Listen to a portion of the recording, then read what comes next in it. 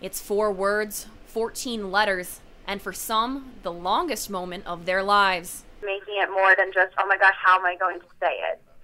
But more so, how am I going to make this a huge memory and experience that both of us will really cherish. The words, "Will you marry me?" have gotten a lot less frightening with websites like howheasked.com giving guys free advice on how to propose. I have been doing the site for about 3.5 years, and I got engaged 2 months ago.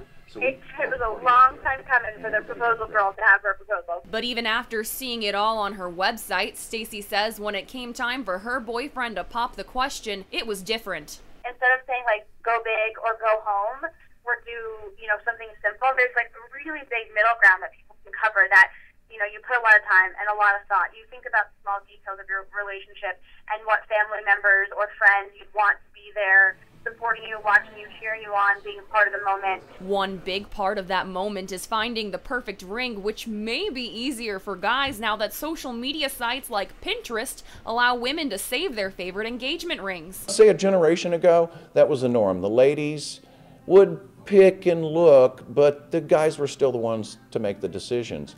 I think that's switched a bit these days, and that truly the guys really do follow along with what the ladies want. Stacy has a couple of tips for guys when proposing.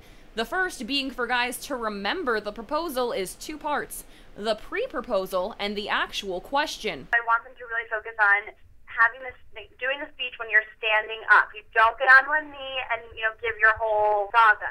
The other advice Stacy has is for guys to remember the little things. Women often get overwhelmed by that. Oh my gosh, I can't believe he remembered this, and I remember this now, and I'm feeling overwhelmed with emotion. And then obviously, the icing on the cake is the proposal. But there's a lot of joy when men can really zero in on small details that really are the core of an emotional relationship. Stacy, her story, and many more are all available on her website, howheasked.com.